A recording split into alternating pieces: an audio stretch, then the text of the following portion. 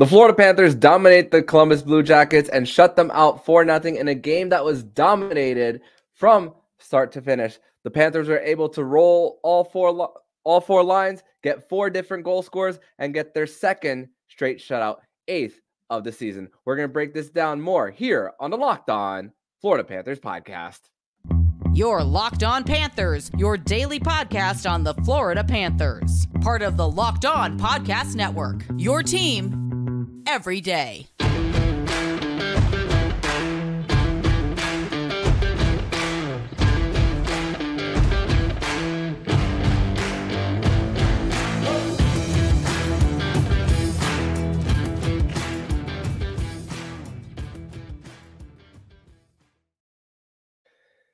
And welcome into this Friday, April 12th edition of the Locked On Florida Panthers podcast, part of the Locked On Podcast Network, where it's your team every day. Thank you for making the Locked On Florida Panthers podcast your first listen of the day. I'm Armando Velez from the Hockey News. You can follow me on X at MondoMan12. Follow the show account on X and Instagram at LO_FLA Panthers. And shout out to the everydayers who come back here and get your daily Florida Panthers fix. Today's episode is brought to you by Indeed. Indeed knows when you're growing your own business, you have to make every dollar count. That's why with Indeed, you only pay for quality applications that match your must-have job requirements. Visit Indeed.com/lockedon to start hiring now. Terms and conditions apply.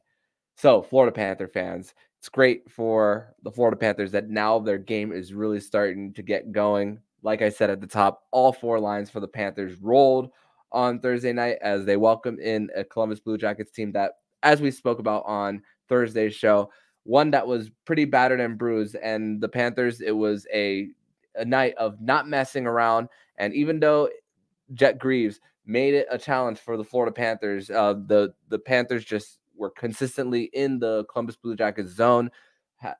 The Corsi 4 percentage was over 2/3 for the Panthers, and they were still able to break through late into the second period and then really broke it open for the 4-0 win for the Panthers. But it is a Friday, which means it is a Fairbanks Friday edition of the Locked On Florida Panthers podcast. Nich Fairbanks is back here on the show. And Nich, not only welcome back to the show, but also tell everybody who they're not, if they're not watching on the YouTube, what you are wearing on for tonight's post-game show. I am wearing a vintage, not really, Phoenix Coyotes jersey.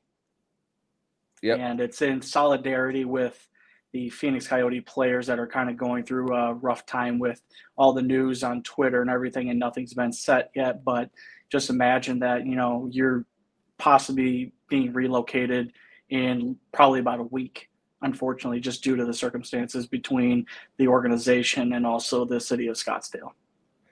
Yeah, and just when you look, and let's relate this back to the Florida Panthers and just what they've done here, and just what happens when you build it, they'll come. And based on the Florida Panthers, just what they've done in these last few years. Now tonight's win for the Florida Panthers gets them to win number 50, the second time in franchise history.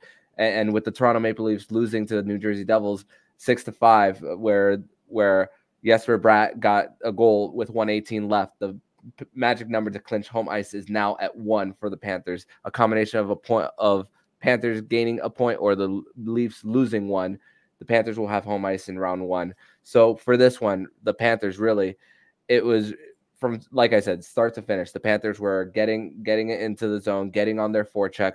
The gap control for the Panthers really go when Columbus was entering the zone, getting in on the check, forcing them outside, and breakouts were fairly quick. Not afraid to chip the puck up the zone, and even through the Blue Jackets off quite a bit. That it was the same guy getting the puck when they chipped up their own pucks too. So it was just a lot quicker on their feet for the Panthers. And I mean, even though Matthew Tkachuk scored with 47 seconds in, the bottom 6, they really were just hungry and setting the tone. And even though in probably maybe if it's game number 40, you're not seeing extra long shifts, but you saw a reasonable night for them to take those extra long shifts, because the lack of penalty time for this one, the minutes were able to be distributed pretty damn well.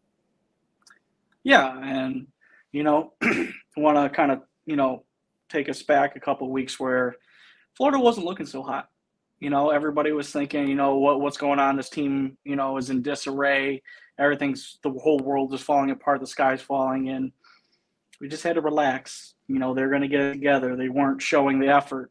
Well, I think over the last 3 or 4 games, they've showed the effort that is needed to win hockey games. And I know the Boston one is, unfortunate in overtime. But listen, they know how to play. They're going to beat you not only with their forecheck, but they're going to beat you with their defense. And you can't say enough out of the last 3 or 4 games, 3 shutouts and 1 5-on-5 goal against. Team knows what to do, and they know what it takes to win.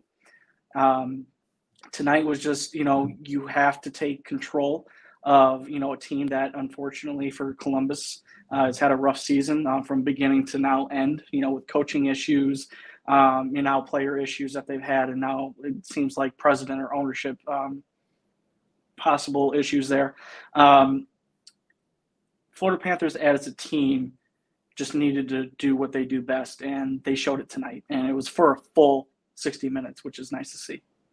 Yeah, and you think about where the Panthers, how they got their goals. I mean, and on those, you're seeing multiple guys touching the puck. In the first one, Sam Bennett with a brilliant back check, and then quickly getting it up the ice, where Matthew Tkachuk scores from distance. The one that maybe Greaves should have saved, but really, in between that and the second goal for the Panthers, I mean, Greaves was giving the Panthers a really hard time, where the Panthers were just getting out in front of the net, screening him too, and his vision was really great through those screens too. I mean, but also think about in the second one where Erod chips it up and then lays a check there so that he could get the puck back, and then a little give and go, which I don't know if Lundell was trying to do a cross crease pass through the goal mouth or if it was shooting, but still either way, Erod was still able to convert it there.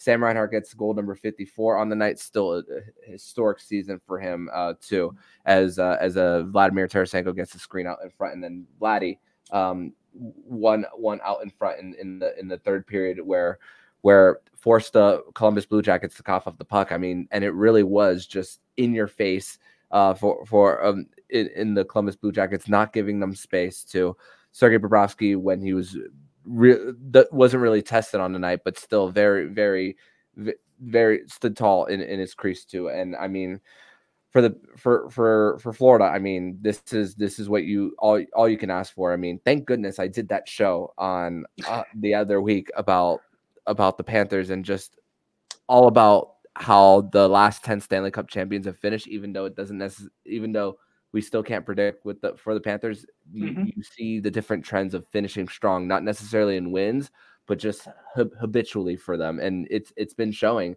And now you're seeing the results in wins. Yeah. And, Florida had no choice last year but to play as hard as they could and try to win every single game that they could, because if they didn't, they wouldn't have made it. Now they're in their own driver's seat, so to say, and they can dictate what they want to. They can take games off. They can take a couple of games off or a couple of weeks off if they choose to, just to make sure that, number one, they're healthy, and number two, that, they're well rested for when the playoffs do start. But, I want to kind of add on to, the show and the what you talked about with, the last couple of Stanley Cup champions and, how they finished the season. I always look back to Tampa Bay when they won their back-to-back. They didn't finish that strong. They went maybe like 3-7 or maybe 500. Doesn't really matter once you're at the end of the season, as long as your team is ready and they know what exactly they're doing. One other example I'll give you is I think Florida literally trashed the Lightning, and I think it was either – what was it? It was the last two games of the regular season in last 2021. 2 games. Yeah. They totally trashed them, and then what happened? That doesn't matter. Playoffs are a new season. Everything can restart, but as long as you have the habits, you have the behaviors, and you have the DNA and your team identity still intact by the time game 83 hits, you're in good hands. Do you remember what happened during those last 2 games too in 2021? That's when the nickname Fat Pat started too. when Montour started saying that with Pat Maroon. That's what I remember from that ending in the regular season too. But yeah, that'll give us that gives us a good opportunity to transition over to segment number 2. We're going to discuss more about the 3 stars of the game and when we thought this game was won or lost. We're going to discuss that and more here on Locked On Florida Panthers podcast. Today's episode is brought to you by Policy Genius. And Policy Genius is the country's leading online insurance marketplace. It saves you time and money so you can provide your family with a financial safety net starting today. Policy Genius helps you compare your options from top companies, and their team of licensed experts is on hand to help you talk through it. Talk to a team award-winning agent who will help walk you through the process step by step. Your work life insurance policy may not offer protection for your family's needs. Even worse, it may not come with you if you leave your job. They have no incentive to recommend one insurer over another, so you can trust their guidance. Check life insurance off your to-do list in no time with Policy Genius. Head to policygenius.com/LockedOnNHL or click the link in the description to get your free life insurance quotes and see how much you could save. That's policygenius.com/LockedOnNHL.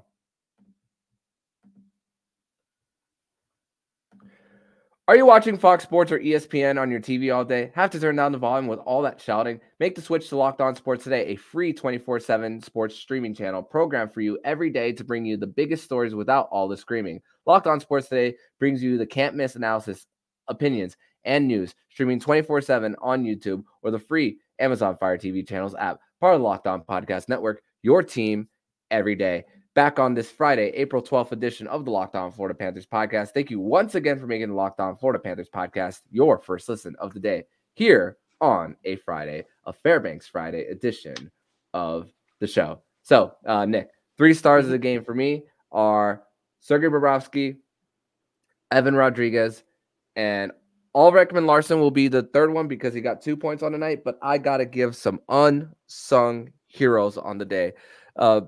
I also got to mention 2 people, Kevin Stenlin and Steven Lawrence. My goodness, such great games from them. The Kevin Stenlin consistently intercepting passes and still getting the puck deep in their zone. Steven Lawrence battling it out, winning a whole bunch of board battles, and then quickly getting the puck low to high. The 0 points and 1 shot on goal does not tell the whole story of Kevin Stenlin's game. Steven Lawrence's game, about how he performed on the night. And this is a guy who's not an everyday guy. So opportunities like this are really, really, for me, a really great opportunity for if he does come into the lineup. It's a big confidence boost. But man, what just up and down, no passengers for the Panthers as far as that. And for you, who are your 3 stars on the night? We gotta go with Bobby, the goalie, number 1. Mm-hmm. Guy's been stellar, 2 back-to-back shutouts. Then number 2, I am going to go with Oliver Ekman-Larsson just because of what a few days off did for him and how well he played after that. Maybe we sit him another game just to really make sure that he's good to go, make sure he's healthy, just because he's going to be that important during the playoffs. And unfortunately, he had probably his worst game as a Panther against the Bruins last weekend. So, and then the 3rd star, I'm kind of wavering on this one because I want to give it to Rodrigues, but I honestly don't think he would have scored that goal unless Lundell did pass it back to him. Honestly, he was forcing a lot of shots on goal. He was getting in front, forcing the play. You know what? Hey, it's your choice. But you made the case. Give him the 3rd star. He's good. He was creating a lot of havoc and everything. It just, along me with a lot of other Panther fans, just wish the finishing touch was there just a little bit more this season, just because I think if he did, I think the 3rd line would be lethal. And on top of that, I think he'd be more of a force to be reckoned with. Oh, yeah.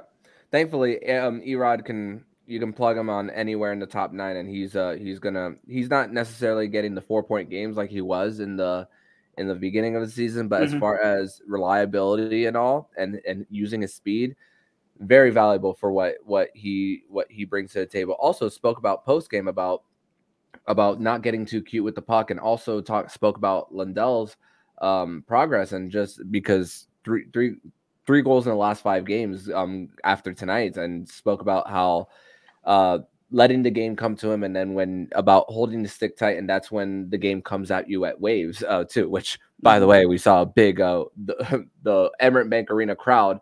Really, the wave was very noticeable, at least on the television, and the towels too for the Panthers. Speaking of those waves, so love what Evan Rodrigues had to say post game, just about Anton Lundell's development and just how his game is coming at the right time for him too.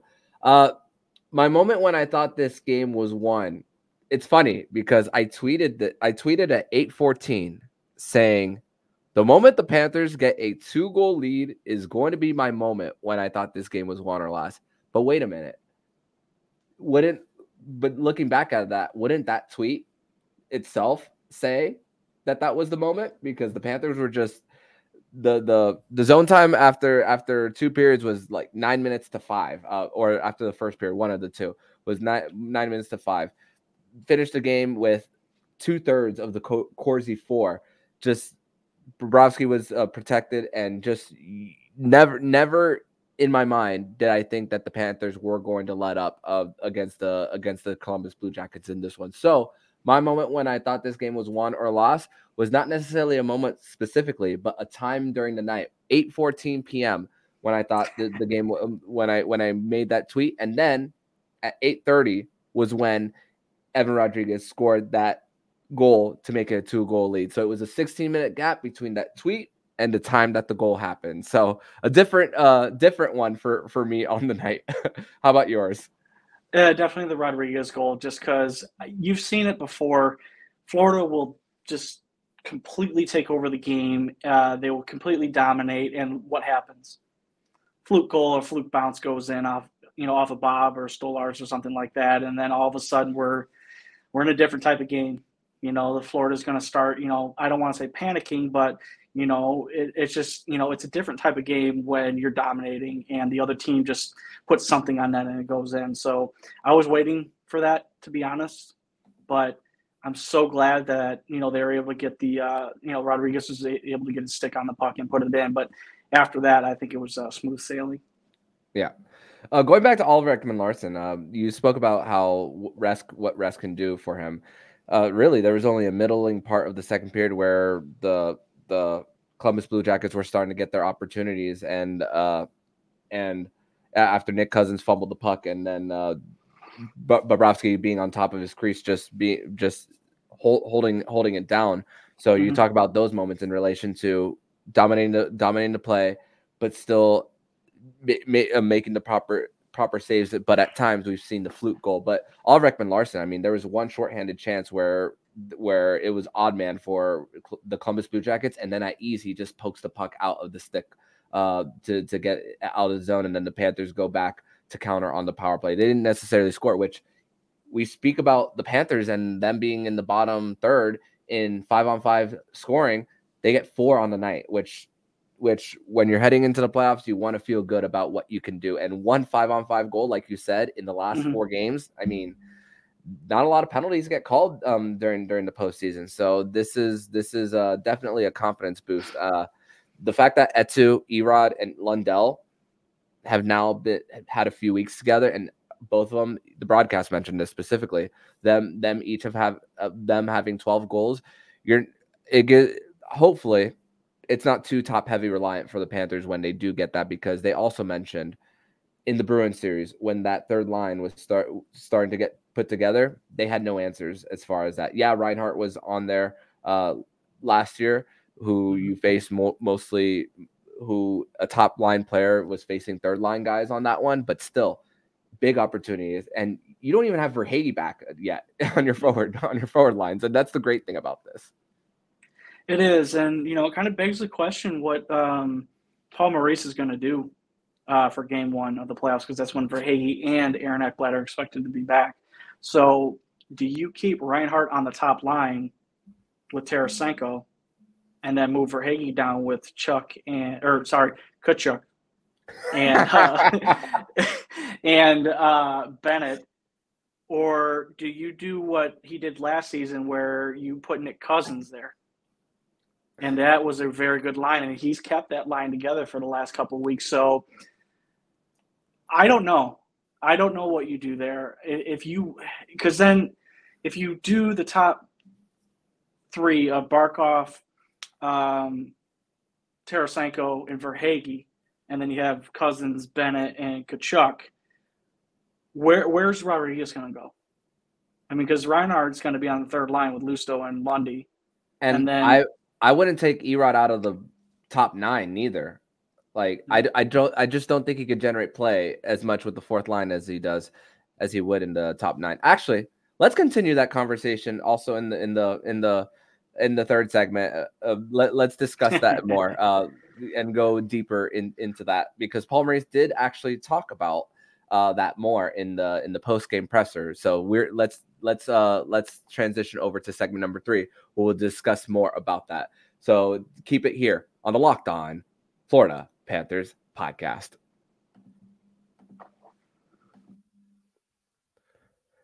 Today's episode is brought to you by Indeed. And when you're drafting your fantasy team, do you ever wish you could handpick the best stars for your business team? If you're building your talent roster, you need Indeed. Indeed is the hiring platform where you can attract, interview, and hire all in one place. Don't spend hours on multiple job sites looking for candidates with the right skills when you can do it all with Indeed. Hate waiting? U.S. data shows over 80% of Indeed employers find quality candidates whose resume on Indeed matches their job description the moment they sponsor a job. Indeed does the hard work for you. Sponsor a job and we'll match you with the quality candidates whose resume on Indeed fit your job description when you post. With Indeed, you can start hiring fast. Indeed knows when you're growing your own business, you have to make every dollar count. Visit Indeed.com/lockedon to start hiring now. Go to Indeed.com/lockedon. Indeed.com/lockedon. Terms and conditions apply. Cost per application pricing not available for everyone. Need to hire? You need Indeed. Also, this episode is brought to you by Factor. Eat stress-free with this spring with Factor's delicious, ready-to-eat meals. Every fresh, never frozen meal is chef-crafted, dietitian-approved, and ready to eat in just 2 minutes. Choose from a weekly menu of 35 options, including popular options like Calorie Smart, Keto, Protein, Plus, or Vegan and Veggie. Also, discover more than 60 add-ons every week, like breakfast, on-the-go lunch, snacks, and beverages to help you stay fueled and feel good all day long. What are you waiting for? Get started today and fuel up your springtime goals. Head to factormeals.com/lockedon and use code LOCKEDONNHL50 to get 50% off your first box plus 20% off your next box. That's code LOCKEDONNHL50 at factormeals.com/LOCKEDON50 NHL50 to get 50% off your first box plus 20% off your next box while your subscription is active.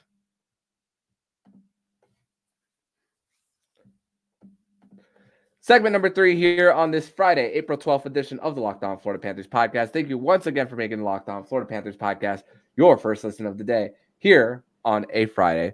Nick, I assume you looked at one of the YouTube comments about your pronunciation of Tkachuk, so looks like you fixed it there. That if you're wondering why, we had a little bit of a chuckle there, but we do read the comments, so thank you for the clarification. I actually, I'm very good with languages and everything. I don't know why I thought the T was pronounced and everything, but thank you for the save there. So Tkachuk from here on forward. Yes. But going back to the whole playoff lines for the Panthers. Also, speaking of that too, I have a little bit of something in my notes. By the way, before we actually continue, Jack Devine and the University of Denver are going to the final of the Frozen Four Saturday at 6 p.m. So congratulations to him too. And also, I do want to apologize to the audience because I do have a duty to, as a host, to also give you programming information on the Panthers. And I know there's been issues with Bally lately as far as Marlins, Heat, and the Panthers playing at the same time.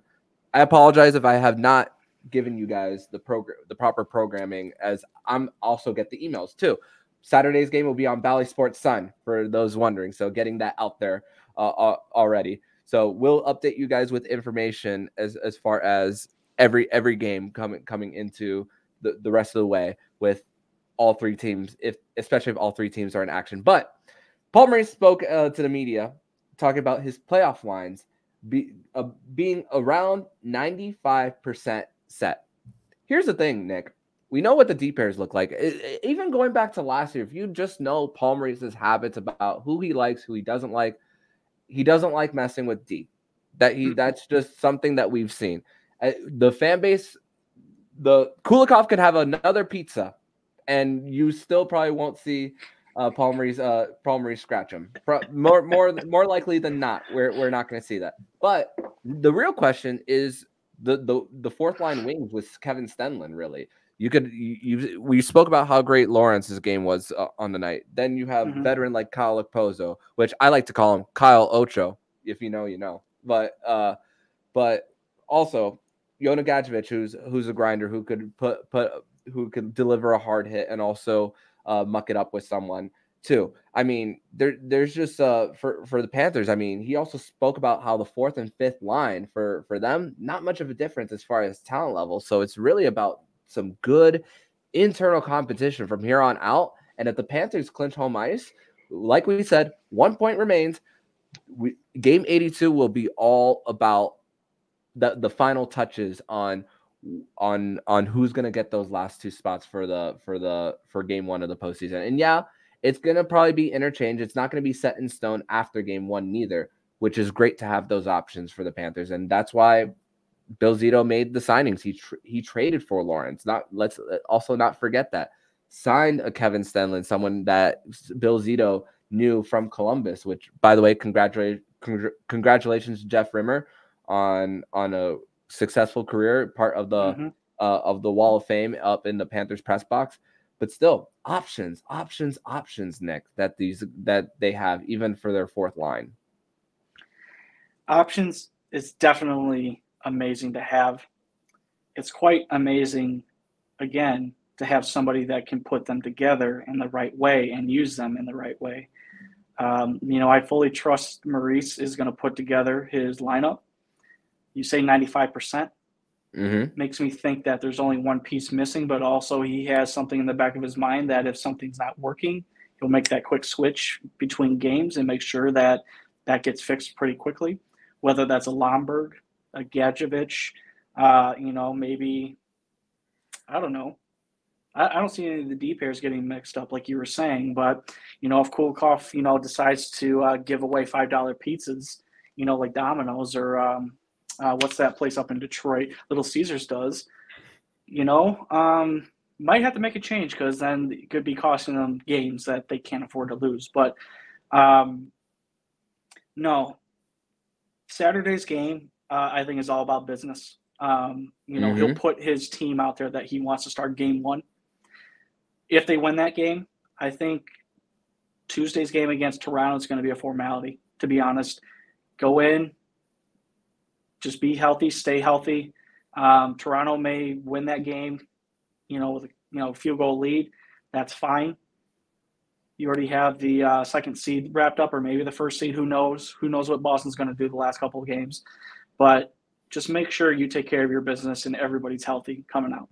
And yeah, number one factor when it comes to that, because you don't want, which is why it was so important for the Panthers to just get their lines rolling, and that the minutes were just so spread out on the night too, for the Panthers, and just let less stress on the Barkovs, the Reinhardts, and all that. Every defenseman who's gonna play some PK minutes too, and also the luxury of someone like, if you put a Lawrence and a Ryan Lomberg, those are the guys who could definitely eat up a few penalty minutes too,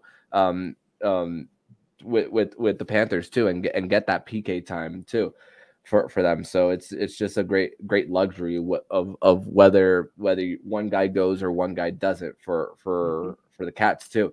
And crazy is the Panthers, by the time the Boston Bruins take the ice again, they'll already have two to play. The Bruins will have their 2 games in hand based on the start time, because the Panthers play at 5, the Bruins play at 8 on the road in Pittsburgh too.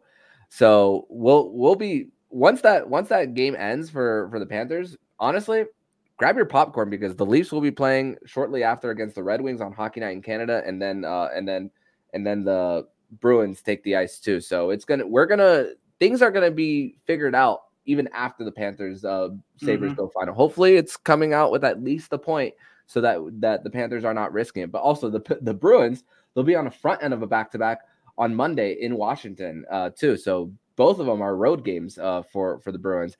But it's crazy. The mindset that I go into this is like, yes, Toronto, you match up better against them based on blue line, goaltending, which, God, that Jersey Toronto game was just some ugly hockey based on just the amount of how the goalies were just under duress. And also there was a point where New Jersey was getting got 4 goals on 13 shots. But my goodness, that was hard to watch. But there's also a part of me that is like, you got to exercise your demons against the Tampa Bay Lightning. And you got to find a way to just say, hey, it's if you want to beat the best, you got to beat the best. I mean, we've said this so many times. Ovechkin had to get over Crosby, and look what happened when he did. I don't think, and here's the thing: Tampa Bay is not going to have Sergachev, more than likely. The only way he would return, from what we've heard, is if they make it to the conference final. That's the earliest. So, but if you get him in the second round, and Florida advances, that's a hot Tampa Bay team with momentum going into the second round too.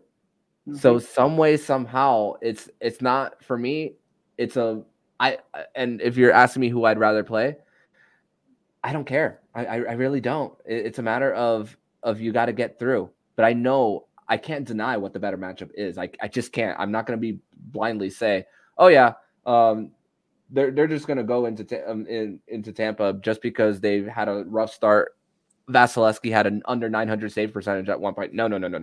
That is not the mindset I want to go into in a series like that. No way. Well, no, look at the game that Florida just had against Tampa and what Vasilevsky did. Florida should have won that game, but Vasilevsky turned into himself. He turned back the clock. So he's still there. Kucherov is playing out of his mind. Stamkos is still putting the puck in the net. Hedman's playing a lot better.